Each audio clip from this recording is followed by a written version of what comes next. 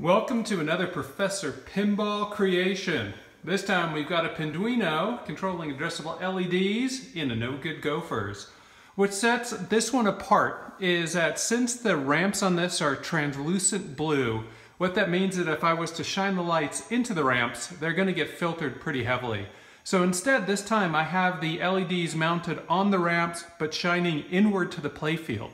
So this allows us to have some cool lighting effects, but another side benefit is that it allows us to have a lot of good light across the entire playfield when the game is going.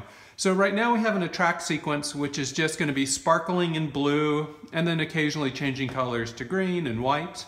But I really like how this came together, because this idea of using these not just for cool lighting effects but also to really brighten up the playfield works really well together. And of course, since it's a Pinduino, it's fully customizable, so you can update and change the code.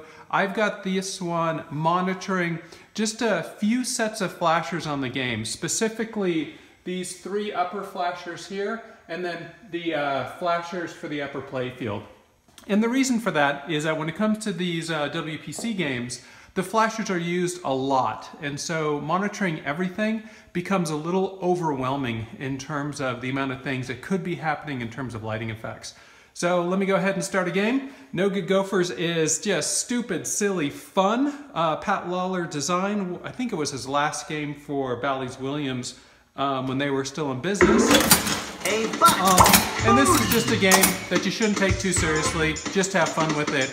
Raise Gofers, knock down Gofers, lock ball behind Gofers, start multi-ball, go for the jackpots, and that's usually how you get some big points. You can always, of course, go for the holes completed, which is at the putt-out, the scoop in the far back left corner.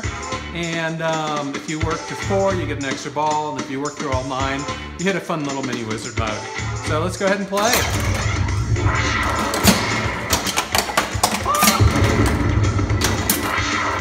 So you can see how much the playfield lights up, but also how much flasher action is happening. Go ahead and get that lock.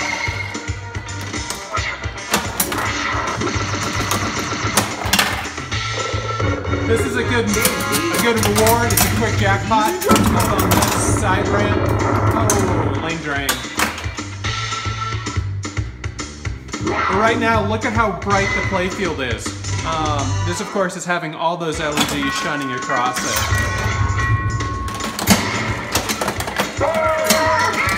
Hey, how did my tree blow, Calvin? Lock one. I got the ball. Keep that ball under wraps.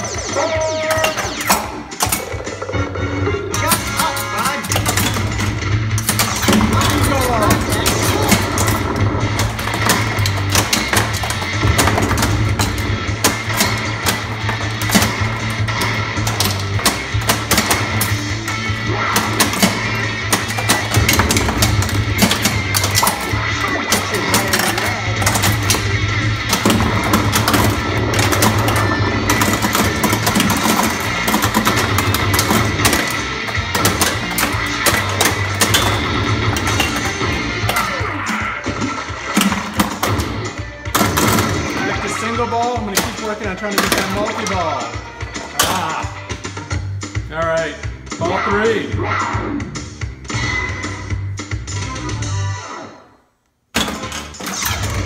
Oh, so close.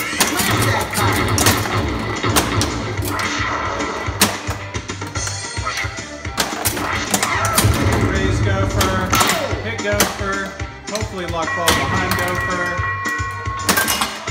That was a lucky bounce. Multi-ball is ready at the putting green, far back left corner. Hey, love buddy. I love I'll take it. So now I like these lighting effects as we start going through this card.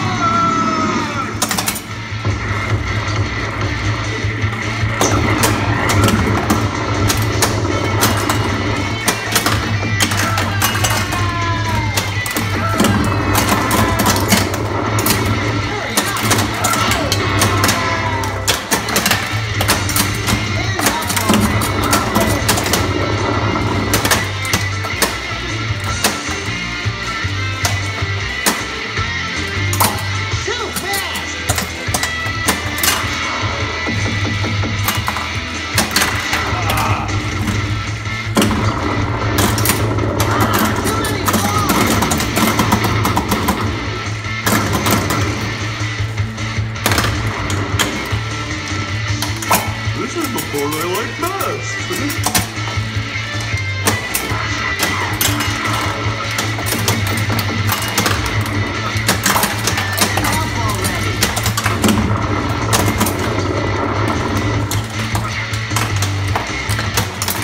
Jackpot. There's a chance of a restart. There we go. Oh no!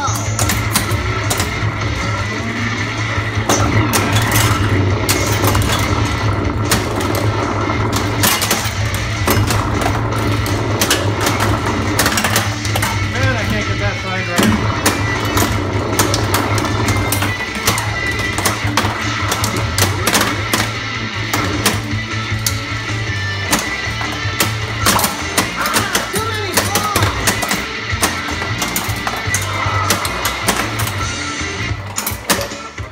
Well, no jackpot.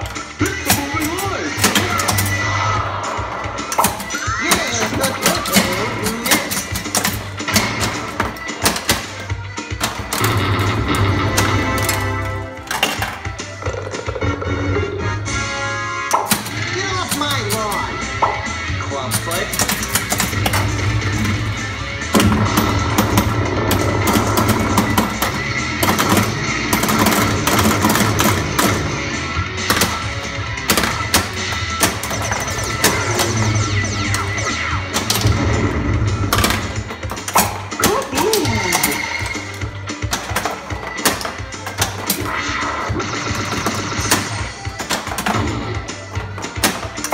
Forget about it.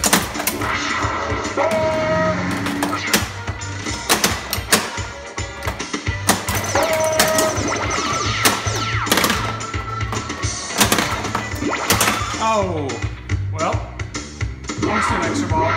Anyways, hope you got a good feeling for how the Pinduino and these addressable LEDs are working in this game. Another game I'm really happy with. Thanks a bunch for watching.